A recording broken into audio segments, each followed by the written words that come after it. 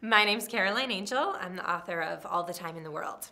It was my intention when I wrote the book that people would have an experience with characters who end up dealing with each other in a loving way. I've read a lot by other writers that sort of end up being these like dark exposés on like the sides of human nature that are twisted and where people don't treat each other very well. And there are some awesome stories by some awesome writers that are that darkness. And I just am not, that's not me as a writer. I wanted to write something that was more along the lines of like a love exposé. Something that was about people who, yes, experienced emotions, and yes, went through tragedy, and yes, had to deal with messy things, but also dealt with each other in a way that helped them bond together as humans and move forward in a more abundant way.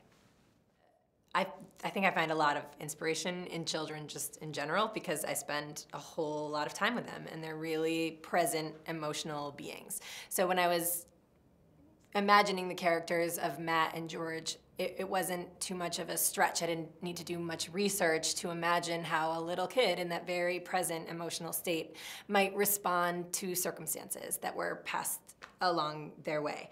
I went really recently with the kids that I babysit to see The Lion King on Broadway. And they were so cute, they loved it, it was so exciting to them. But there are scary parts in The Lion King. There's the part where the dad lion falls off the cliff is what I was really thinking of, that he might have a little bit of an issue with. And sure enough, the 4-year-old kind of looks at me like stricken, like I can't believe that could be it. The dad lion fell off the cliff, like are you serious? Are you serious? And he didn't say a lot about it, but then in the following weeks, I would get these little tidbits from him. He was trying to work it out in his brain, and a couple weeks later he looks at me while he's taking off his jacket from school or something, and he says, "Caroline, you know, my dad's gonna pass away someday."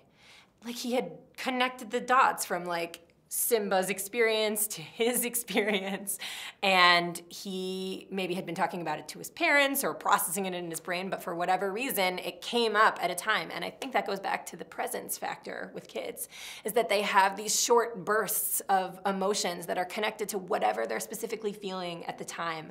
And so with a lot of, you know, the dramatic and the heartbreaking circumstances of the book, all I had to do was really imagine how a little kid might experience that and then kind of move on to the next thing, whether it was, you know, being in kindergarten and having to interact with another kid, or whether it was like hating what they were having for dinner, you know, or remembering their mother and missing her. You know, there's a whole wealth of ways you can get from one to the other.